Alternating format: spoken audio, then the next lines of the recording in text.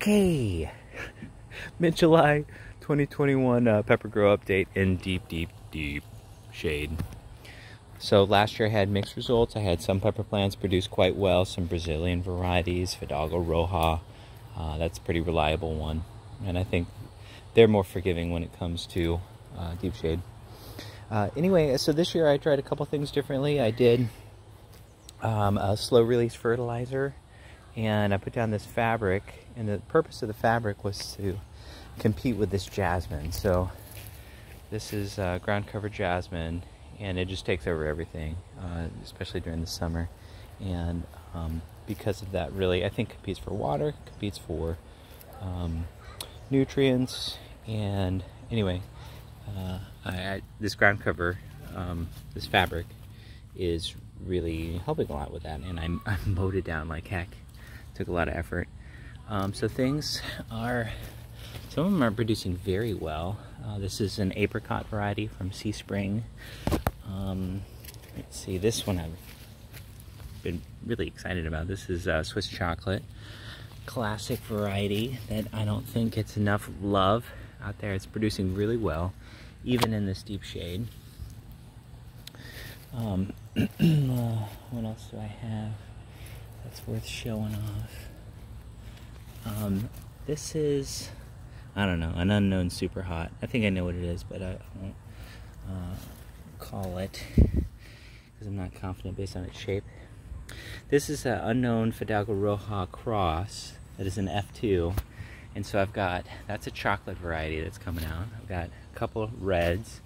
I've got your classic kind of peach color, and then if I go all the way through this jungle, I'll come over here to one that I'm pretty excited about, which is this olive green color.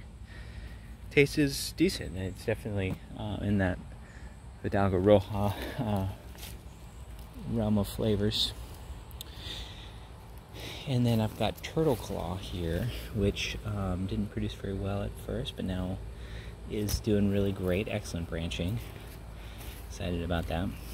Got a couple different yellow Reapers and yellow Primos,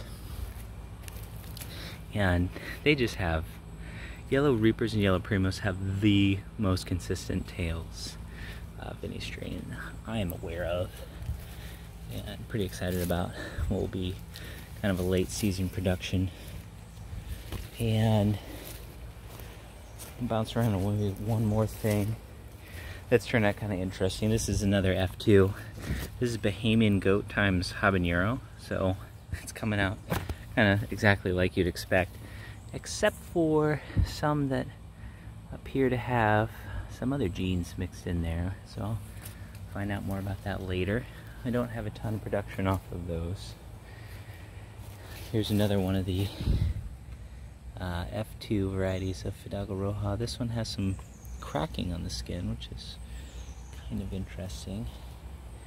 And I think that's most of what I want to say, other than to kind of summarize that you can grow in deep shade if you have a long season, like I do here in Florida. And if you get a head start, you know, growing in a tent early on, and if you do a good job fertilizing, you'll need a good amount of nitrogen, which a lot of people stay away from for good reason, because it can lower productivity. But you want a lot of foliage in the shade. You want to be able to help with that photosynthesis. And you know, if you've got anything that's competing for nutrients or water, you're going to want to cut back on their ability to grow by using things like this fabric. This is Wicked Ghost. This is supposedly an F1 variety, and it's alright. It's definitely, it's very stingy hot, which I don't love, but I've also been pretty impressed at its productivity. And this is a part of the yard that literally gets no direct sun, only indirect, so that's pretty good.